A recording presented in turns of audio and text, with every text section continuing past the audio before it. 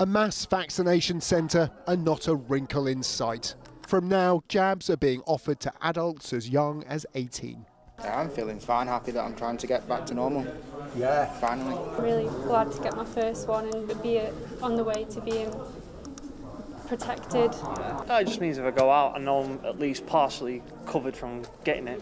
If you haven't had a jab and you haven't got plans this weekend, the NHS will be happy to see you. For the millions of people in their 20s and 30s who haven't yet taken up that offer, make this weekend the moment when you come forward and get that protection for you, for your friends, that keeps us all safe and hopefully gives us our summer back.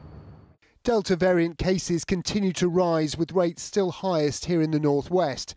Numbers in hospitals have gone up, but fewer are dying from COVID than before.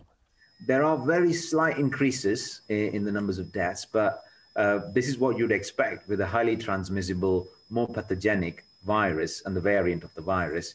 But it gives us great comfort that it actually has been weakened, the link between the cases and the deaths. And that should be reassuring to all of us, as well as it's a signal and a message that this is the time to get 2 doses of the vaccine. Public Health England says cases of the Delta variant have risen by 33,000 in a week to almost 76,000. A total of 806 people have been admitted to hospital with it, but only 84 have received both doses of the vaccine, just over 10%, showing full vaccination works as expected, around 90% of the time.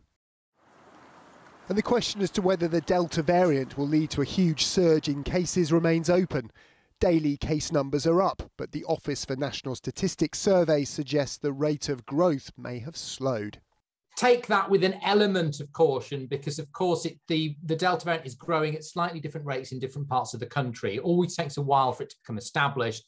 So we really need to see kind of this behaviour repeated over maybe a week or two before we have more confidence as to what we might expect to see. Today's survey reveals cases are by far the lowest in Wales. The First Minister today followed England and Scotland in delaying reopening plans.